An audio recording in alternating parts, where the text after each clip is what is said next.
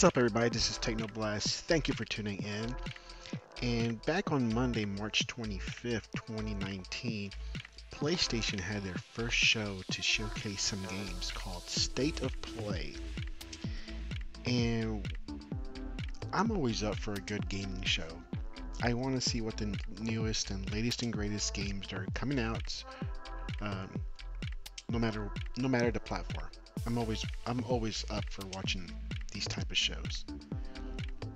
But this one, I don't know, it just didn't do it for me.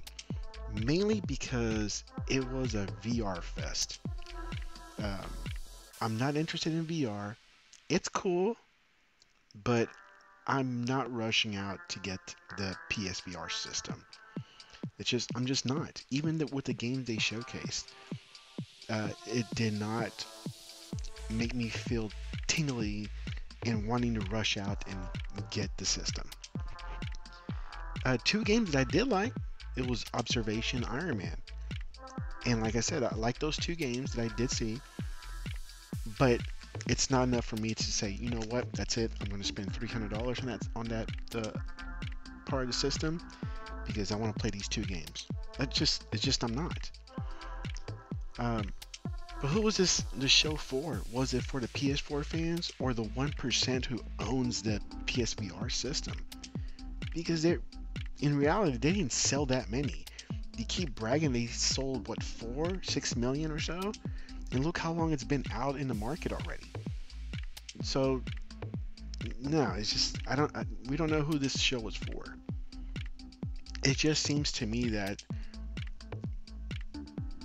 their first show was a VR fest, and looks like they're really trying to push VR as the next big thing. And you've seen the articles out there, you've seen others try it. Some have failed, some are still sticking around, but it's not catching on yet. Maybe in a few years, but right now, nobody's interested in VR, and you can tell just by the numbers. Like I said, I'm not gonna rush out and get the system over two games, or say I did like all the games that they showcased. It still didn't sell me on it. I'm not gonna rush out and get the system because they dedicated a whole show to VR games. Like I said, there's only two that really interest me, but I'm not gonna open my wallet for those two games and the system.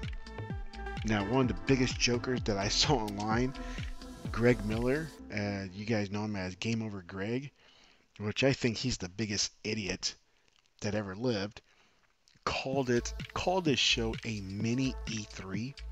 You gotta be kidding. It wasn't even close. And they're talking, he's, talking and calling it a MINI-E3. You should have seen the reaction. I mean, it was priceless because people just shut him down.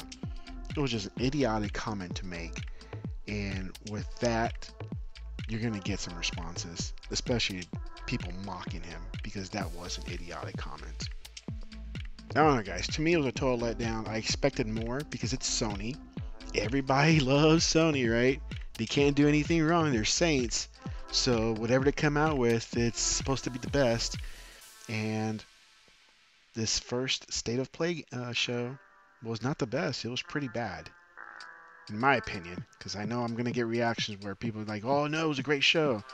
No, it was pretty terrible. And some of you need to accept that it was a terrible show. So you guys tell me, what do you think about the show? Did you like what they were showcasing? Did you not like it? I want to hear it down in the comment section.